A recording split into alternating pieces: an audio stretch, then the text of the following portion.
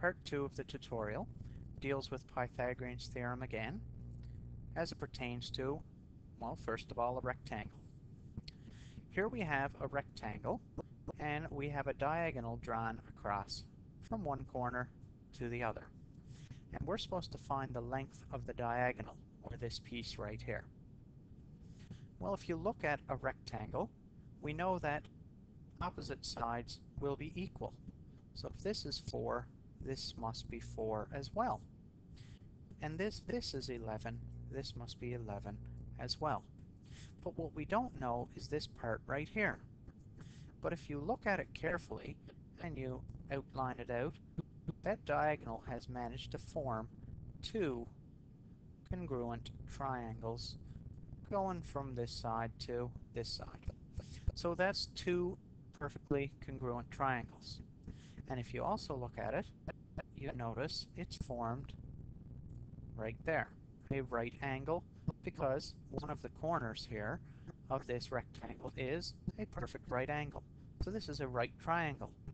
Now that it's a right triangle, we can use our theorem, Pythagorean's theorem. So let's put in the ones we know. Well, going straight across, the hypotenuse is right here. So this is C, but we don't know that yet. So we've still got an unknown, C squared. Looking at this side here, let's call it A, and let's call this one B. Doesn't really matter which one you label A or B, it will still work out. So A is 4, so we'll put in 4, and then it's got to be squared. Then we'll put in B, which is 11, and we are going to end up having to square it as well. So, continuing to work it out, 4 squared, or 4 times 4 is 16. 11 squared, or 11 times 11 is 121. Now if we add these two up here on the side, 121 and 16, we end up with 137 as our answer on this side right here.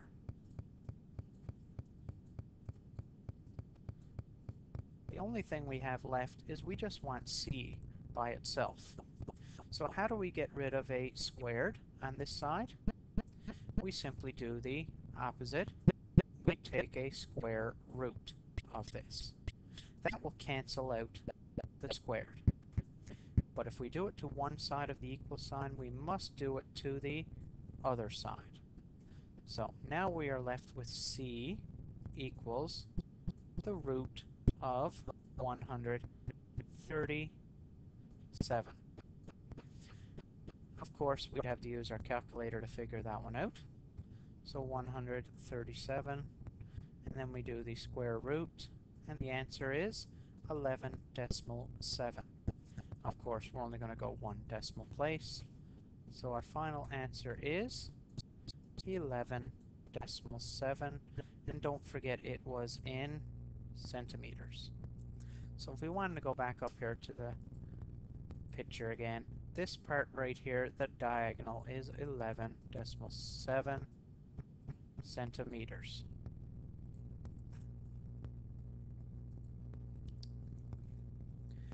In this one, we're given something a little different.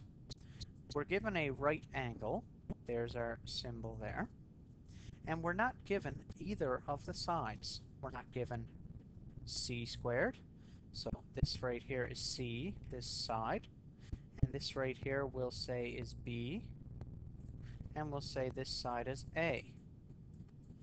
All we're told is that if you make 4 equal sides, or a square, you'll end up with the area of 9 centimeters. If you take this one here and multiply this side times this side, because remember, the area of a square is the side squared. So whatever the side was, square it and you get 16. So whatever, something times something, must give us 16. Well, if we use our formula here now, since we know this is A right here, so it's all the same, that's A, and that's A.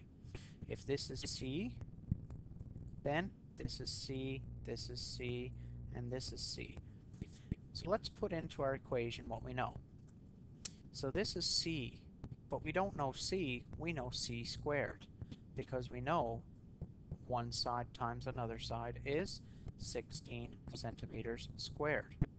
So I'm going to put 16 centimeters squared underneath the C squared part. For this part here, A, we don't know what A is. We don't know what one side is. So we're going to leave it A squared. And for B, down here, we know that B squared will be 9 centimeters squared. Now all we have left to do, we want to move this 9 centimeters squared over to this side so that it's only A squared on this side. And the way to get rid of plus 9 is to go minus 9. So if we take away 9 centimeters squared, that'll cancel out. And then we'll have to take away 9 centimeters squared. And now we're left with 7 centimeters squared on this side equals A squared. So the answer to this one over here is going to be 7 centimeters squared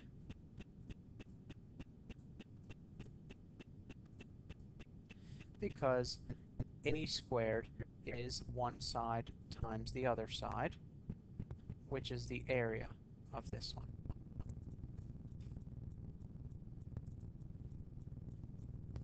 Another thing you might be asked is, given a triangle with these measurements, is it a right triangle? Well, if it's a right triangle, then you can use this theorem, Pythagorean's theorem again. And if it is a right triangle, just like a balanced scale, this side will equal this side when we put in these numbers. So let's put in these numbers and see what we get. But which one's C squared? Remember, as I said before, the hypotenuse will be the longest. So if this is the longest, this will be 9. And of course, we'll have to do squared. And if we look at A, well, we'll call this one A and this one B. So let's put in 5 squared. And then we'll put in 7 for B, 7 squared. So continuing to work it out, 9 times 9 is 81. 5 times 5 is 25. And 7 times 7 is 49. The only thing we have left to do is add this up and see if it will equal 81 centimeters. So 81 centimeters, add up 25 plus 49, and our answer is 74. So we'll put our equals 74 centimeters, and it does not equal the same. I'll put a nice symbol down there because it does not equal 74 centimeters. So it is not a right triangle. The reason being one side plus the other leg, or one leg plus the other leg squared, will not equal the hypotenuse squared in the formula. In word problems with Pythagorean's theorem, sometimes the hardest thing to realize is that the items they're giving you will make some sort of a triangle, a right triangle, hopefully. So let's look at the information we're given first. It says a man's painting a house with a ladder that is 13 feet long. He places the ladder so that it is 5 feet from the bottom of the house. How high up is the man when he's at the top of the ladder? So to make this easier, always draw a diagram. I'm going to draw the ground here. Then I'm going to draw a lovely little house. Let's see what it turns out to be. Okay, so there's my lovely looking house with the roof, and now I'm going to draw my ladder going from here to here. It doesn't have to be perfect. It could be like this, it could be like that. It might not look right when you're filling the numbers, but as long as you label them properly, it's fine. So here's the ladder, and you notice what kind of a triangle it formed if you look at where the ladder meets the house. Right down in the bottom, you can see it forms a perfect right angle. The ground and the house, and then the hypotenuse part is the ladder. So here's the C, the hypotenuse. This one here would be the B, if you'd like, and this one here would be the A. Now what do we know using Pythagorean's theorem? Well, let's bring them on down and start filling in what we know. Let's start with C squared.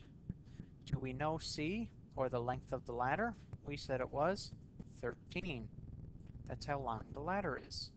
So let's put in 13 squared will equal, do we know A, or the distance it is from the bottom of the house? It said that it's 5 feet from the bottom of the house. So the answer down at the bottom is 5, so we'll put in 5 for A.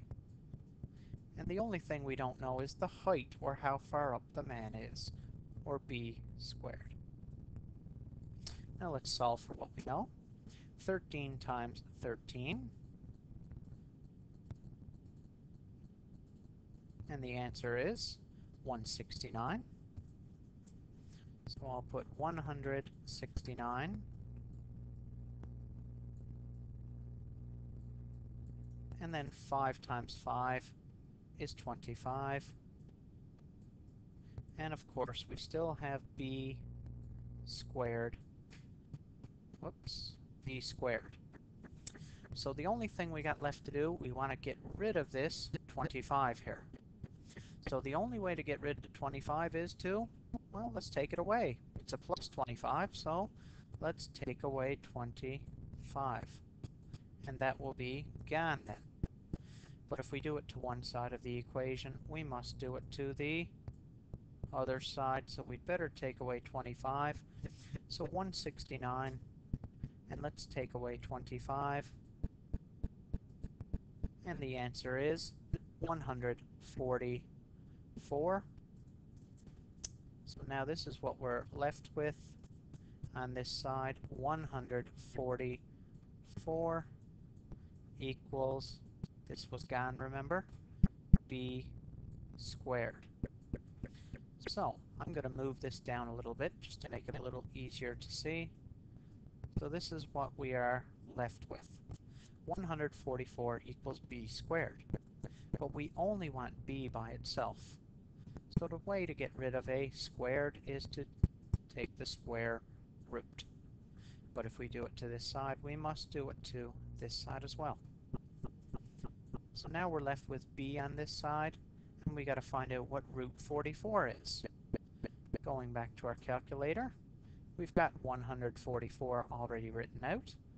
Let's do the root of it, square root of that, and the answer is 12. And let's put our answer in here for B is 12, and of course it is 12 feet. So now looking here, the question was, how high up is the man when he's at the top of the ladder? We know that B now equals 12 feet. So the man is 12 feet high when he's at the top of the ladder.